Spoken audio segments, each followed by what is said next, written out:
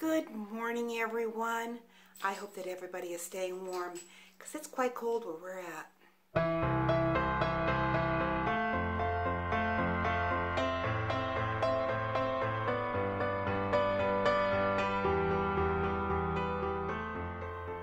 Yeah, it's dipped down into the lower 20s here, which may not seem all that cold to some of you, but for us, on Sunday, we were up in the 60s, and so, yeah, 3 days later, it really feels cold, let me tell you. Very cold. Anyways, yeah, I got wonky hair today.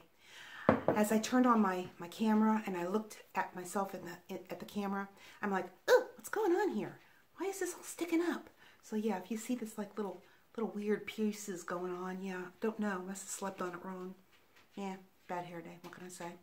But anyways, today I am going to do something else that my husband has asked me to do. And yeah, I'm not really sure what that's going to look like yet, because what he's asked me to do is to make visitor cards for the back of the pews. Yeah. What can I say? Okay. How would you like this to look? I don't know. Come up with a couple of ideas. Okay. I will do that. So yeah, it's going to be one of those days today. Yeah. Not going to get done my lemon ginger marmalade, but that's okay because, yeah, I grated up my ginger, and you know what? That is not a fun project at all. Then I went online and I read that if you freeze your ginger, you peel it and then you freeze it, that it's a lot easier to grade. So yeah, peeled it, threw it in the freezer because that was not fun at all. And I tried it in the food processor, and yeah, that just destroyed it. And I thought, I am not wasting all this ginger, you know. So anyways, yeah, it's in the freezer. So that's where I'm at, and I sure do hope that you want to stick around for a little bit of my day. And yeah, I'll talk to all of you in just a little while. Well, yeah, it has been 2 hours later, and I have no idea if this is what he wanted or not, but what I came up with, and I know this is going to be backwards for you folks, but what I came up with was, it just says Sandy Lake Alliance Church, and underneath here in small letters, it says, to know you better and to minister to you more effectively, please complete this card. And then I have the date and the phone and a name and an address and an email, and then my husband's name and his phone numbers. And I said, we want to sincerely thank you for being with us today. Please join us again. So I actually did a watermark with the seal of our denomination of the Christian Missionary Alliance. But after thinking about it, because we're just going to put this on a copier, I don't know if that's going to work. I don't know if that'll look bad. So what I did then is I just made a copy of it without that seal of our denomination. So I don't know. When he gets up, I'll show it to him, and I hope that this is what he wanted, because I have not. Okay, what can I say? That's just the way it's going to go. But what I have decided to do, because I realize that I always make my husband lunch for him to go to work. I mean, he's gone for 12 hours. You know, that's how long it is for him to get to where he's going and to get back home. So I always pack him a nice lunch, and guess who doesn't have anything? Yeah, I even ran out of all of my jellies that I have in the freezer. I guess he was taking them out of the freezer and using them, and I didn't realize, because yeah, there's not a one. Not a one. And I don't normally buy jellies. So, you know, what can I say? It's just the way it's going to go. I decided that I would make some meatloaf. That way, the meatloaf would be cold enough, you know, I cook it, put it in the refrigerator, and yeah, slice it up, and they'll have meatloaf sandwiches. So yeah, let's make some meatloaf. Well, the meatloaf recipe that I'm going to be using comes from the cookbook from the Women's Home Companion cookbook from 1945. My mom had one of these, and that's why I got this. And so this is the recipe. It takes 1 beaten egg, 3/4 cup milk, 1 cup dried breadcrumbs, 2 pounds of ground beef, 2 tablespoons of finely chopped onion, 2 teaspoons of salt, 1/4 teaspoon of pepper, and either ketchup or chili sauce to spread on the top. So anyways, I'm not making 2 pounds. I'm only using 1 pound of ground beef. So I just cut all that in half. Well, with the exception of the egg, because yeah, not sure I could, yeah, we won't go there. But anyways, use the whole egg.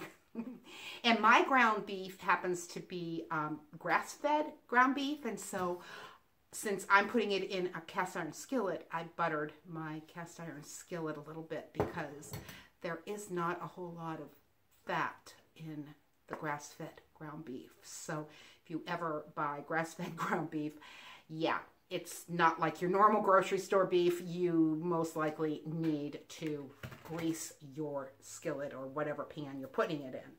And then what I'm going to put on top is my own homemade chili sauce that I make. And yeah, I actually have a video of how to make this because this is absolutely delicious. I have a sweet one that I like, and then I have one that's got more of a, you know, more heat to it for my husband. So that's what I am going to put on, and maybe I can find that video and link it to at the end of this one. But yeah, I know sometimes it's hard to find these videos. What can I say? But anyways, yeah, that's what I'm going to do, and hopefully it'll turn out really good. So I'm just going to mix all this up and get it in my pan and put it in my oven. It says a 350-degree oven, and I have to make my oven hotter. Been meaning to get one of those, a thermometer to put in my oven, because I think that it's lower than normal. So yeah, what can I say? Anyways, I will talk to all of you in just a little while.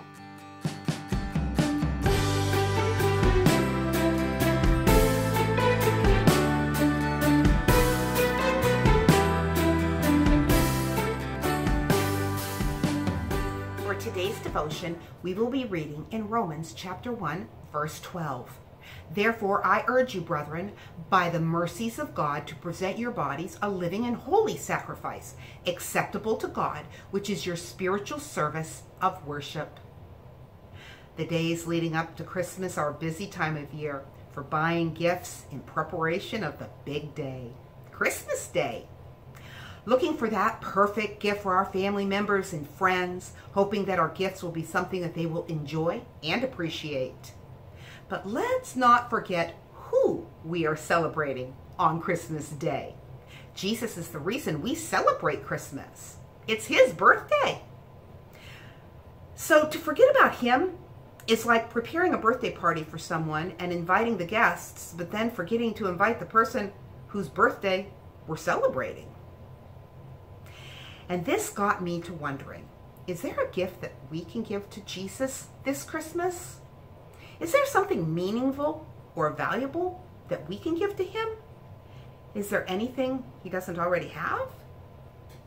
Well, Romans chapter 11, verses 33 to 36 declares praise to God for his wisdom, knowledge, and glory. And it reads, "Oh, how great are God's riches and wisdom and knowledge! How impossible it is for us to understand his decisions and his ways. For who can know the Lord's thoughts? Who knows enough to give him advice? And who has given him so much that he needs to pay it back? For everything comes from him and exists by his power and is intended for his glory. All glory to him forever. Amen." Now, I want you to keep in mind that this is a letter. There was no chapter and verses when it was written. So let me continue reading to the next verse. "And so, dear brothers and sisters, I plead with you to give your bodies to God because of all he has done for you. Let them be a living and holy sacrifice, the kind he will find acceptable." You see, the very best gift that we can give to Christ is ourselves. In gratitude and in humility and with love, we can give ourselves completely to him, our heart, our mind, and our will. It's just what the Lord is longing to receive from each of us. So this Christmas, maybe we could hang an extra stocking, one for Jesus, and every day ask ourselves what Jesus would want the most from us. And then each day, every day, leading up to Christmas Day, put in love. When we are loving, we demonstrate God's love. Put in joy. Joy is the natural reaction to the work of God. Put in peace. His peace is with us, and he desires for us to live peaceably. Forbearance. Forbearance is forgiveness. God has forgiven us. Put in kindness. When we are kind, it is proof that God is working through us. Put in goodness. God is good, and he resides in us. And put in faithfulness. Without faith, it's impossible to please him. Put in gentleness. God's gentleness allows us to be gentle with others. And put in self-control. The Spirit gives us the power to have self-control, which is the ability to control oneself. Then on Christmas Day, Jesus' stocking will be overflowing with warm hearts and stretched out hands of giving. All the shining gifts that help to make peace on earth. And with that, I want to remind you, life happens.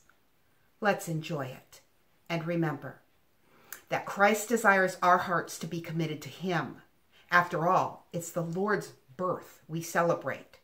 And this season, let each one of us do our part. Like we're told in Luke chapter 2, verse 12, glory to God in the highest, and peace on earth, goodwill toward men. God bless, and I will talk to you tomorrow.